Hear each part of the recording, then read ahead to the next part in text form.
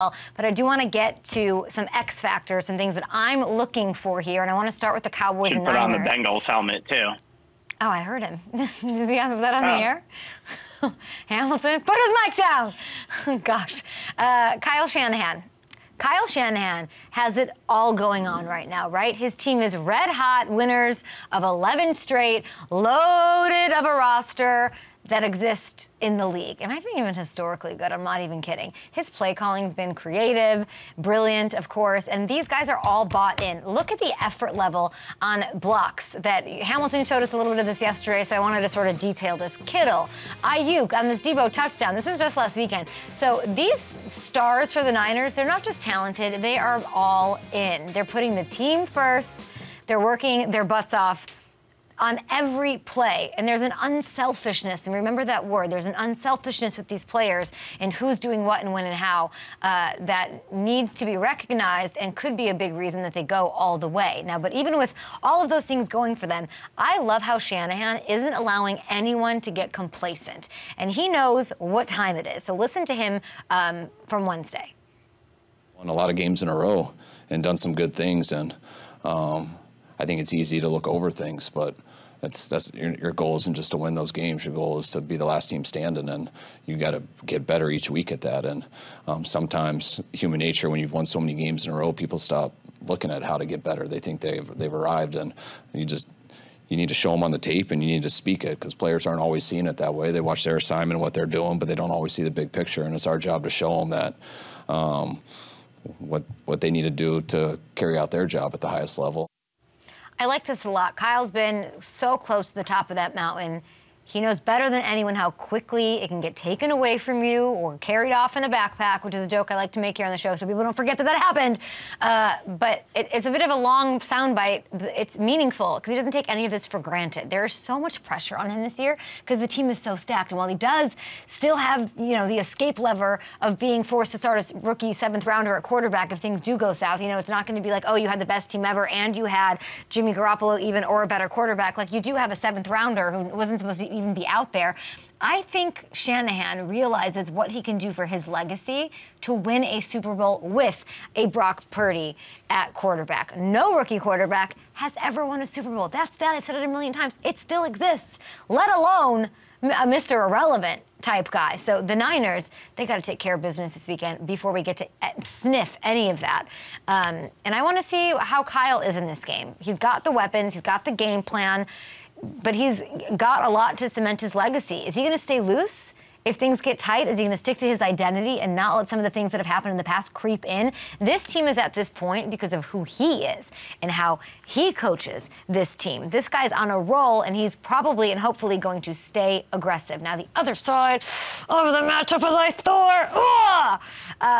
Let's talk about the Cowboys. Dun, dun, dun. Boo!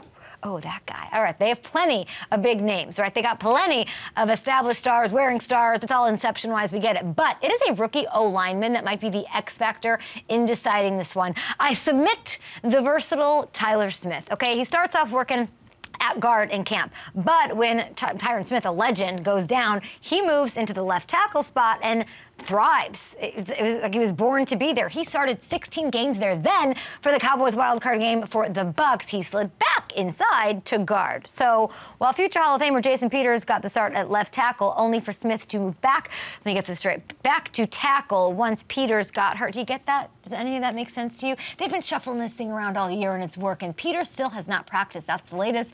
He's got a hip injury, and that means there's a pretty good chance that we see Tyler Smith get the start at left tackle, and the task of dun dun dun containing NFL sack leader Nick Bosa. So if there's one rookie who I'm not worried about shying away from the task, it happens to be this X factor. For starters, he's not going to get rattled by the pressure the media might be putting on him, as reminded by this clip of him on draft day. We're going to go back into the file. Take a look. I try to stay away from the media, definitely. I feel like, everybody has an opinion. It's like, like buttholes, everybody has one. But,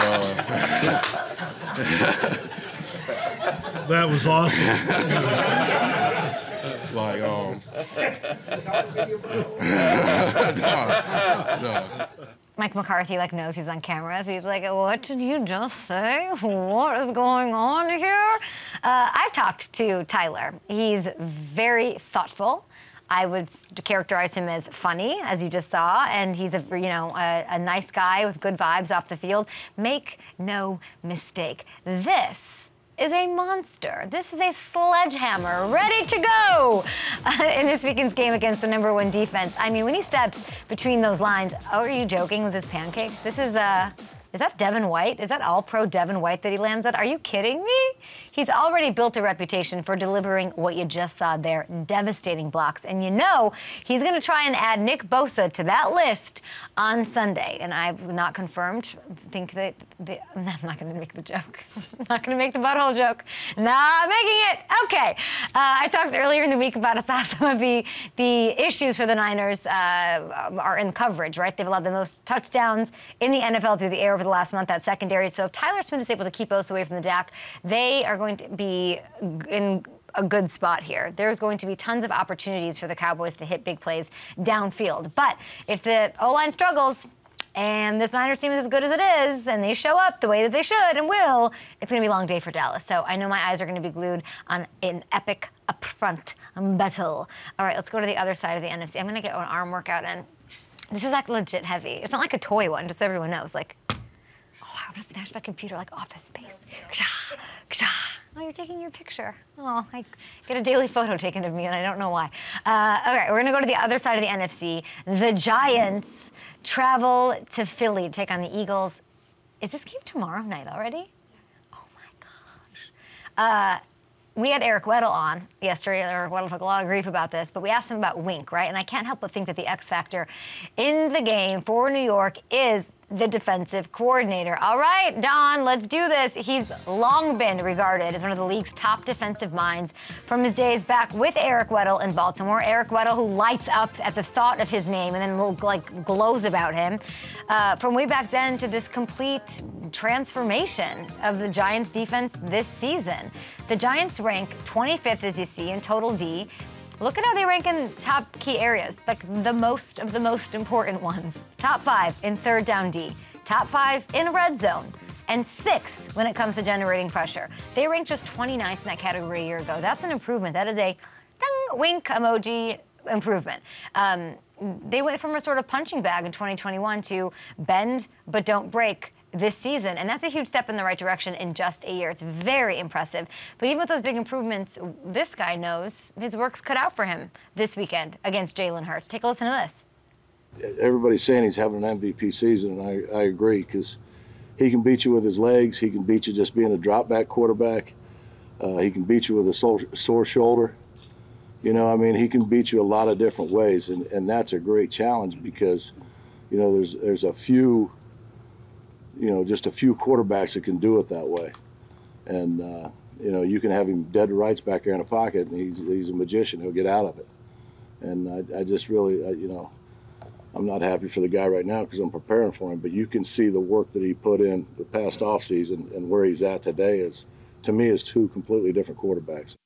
Yeah, kind of like the Giants' defense from last year to this year, Don. That is ultimate respect, high praise from a guy who's been around the game for a long time.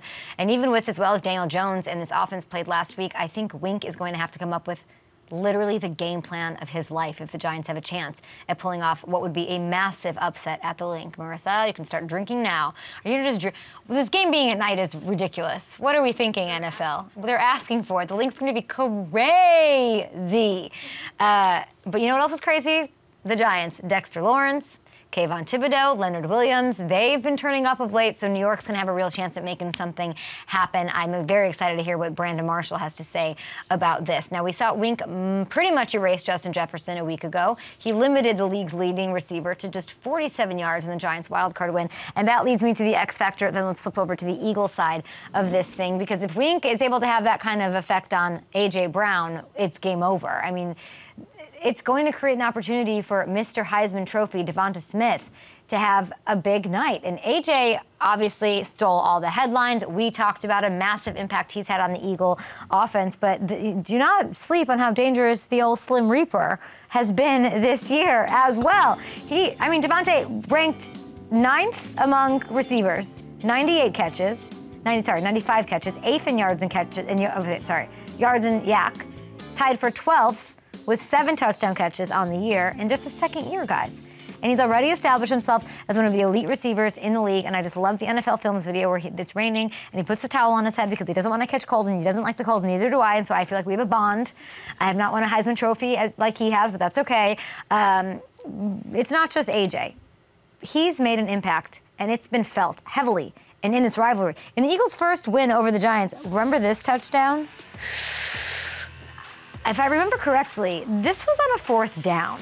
This completely broke the game open for Philly. This was the 48-22 blowout win, everybody. So I would expect him to play a huge role again, because the Giants, they have shown, I'm sorry to say, Marissa, they have shown that they have the ability to take the opposition's #1 target. So Devonta's presence is going to make this week's game plan a whole lot more complicated. All right, that's it. Are we done? Brandon Marshall is ready. I'm taking a sledgehammer and ruining the studio today. Can I make it through? And I can't believe 7 swings. What do you think? I think literally second swing I'll be through that wall. No problem.